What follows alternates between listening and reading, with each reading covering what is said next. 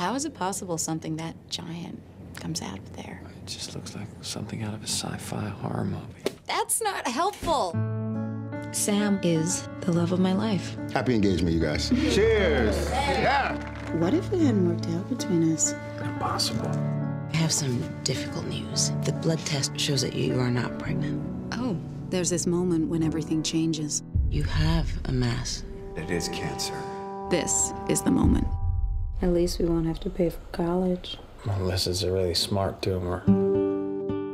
Welcome to the last group you ever wanted to be a member of. How's Estelle holding up? I hope she keeps up the bird watching after I'm gone with whatever new guy she's banging. Welcome to group.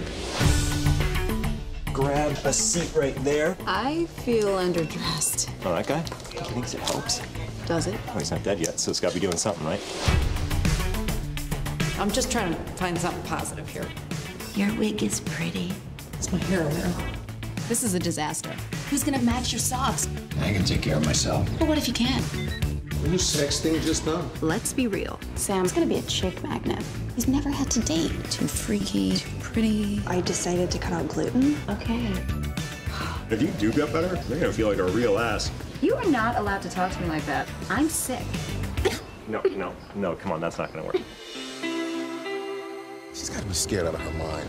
Right now, she just needs to know that you are going to be okay. Setting me up, are you serious? You don't have as much time as you think you do. It's true for you, it's true for every person on the planet. All the what-ifs are missing out on what is. I thought if I planned your whole future, it wouldn't hurt so much not to be a part of it.